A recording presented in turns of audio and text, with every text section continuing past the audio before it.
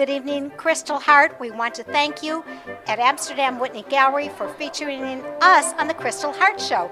We are thrilled to be featuring an international melange of artists. It's very eclectic. We have Philip Catania, whose wonderful works are from upstate New York, surrealism. Amsterdam Whitney Gallery is honored, and we thank you, Kristal Hart, for featuring us. With us is Philip and Karen, his beautiful wife, Catania. Yes. It's so good to see both of you back. Ditto. It's nice to see you again. And I was just saying, I just love your outfit, and you said your husband picked this out? He picked it out. I tried everything on in the store. He said, no, try that one on. And I did, and it fit, and he loved it. And I did too. So see, you have the eye, not only for art, but for clothes also. It's all the same. It's all the same. So tell us, since we last talked, what is new, and tell us a little bit about your series here tonight.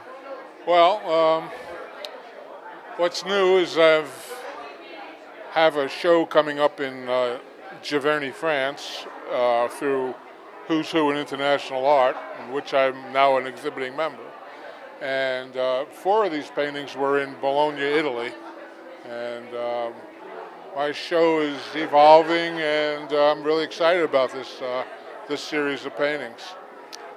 That one's called Contemplation. And it's just a person deep in thought with all these nuances of things that are in front of him and beyond him. The other one is sort of very literal. It's called The Club. It's just the energy and the craziness of social life. The third one is a little more sensitive in the sense that it's atonement. It's deep in contemplation. I really like that painting a lot. You've been thinking a lot. Excuse me? You've been thinking a lot.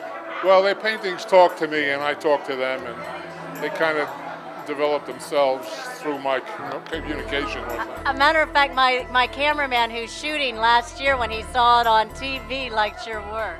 Oh. I just want you to know that. Thank you. Yeah, he really... They have a tendency to reinvent themselves. The more you look at them, the more revealing they become. Bob Moss is shooting. He's very cerebral, so just so you know. Thank you. We move on. The fourth painting is called Conscience. It's like different sides within ourselves in terms of making a decision, and somehow there's an international spirit inside of us that sort of overwhelms us and makes us decide what we decide. But it's like a polarity of good and evil also. The other one is Life's Passages, just people that come to you in your lifetime, and it's sort of a reflective painting. The next one is called Lip Sync. It's sort of a fun painting that I did for the Bologna show. It was a series of 4 paintings: Contemplation, The Club, Lip Sync, and Hope. Hope is the one next to it.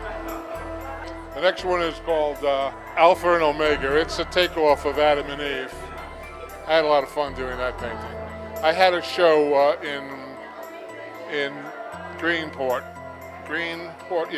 Brooklyn, where they were doing Milton's Paradise Lost, and that was the painting that I was doing for that show.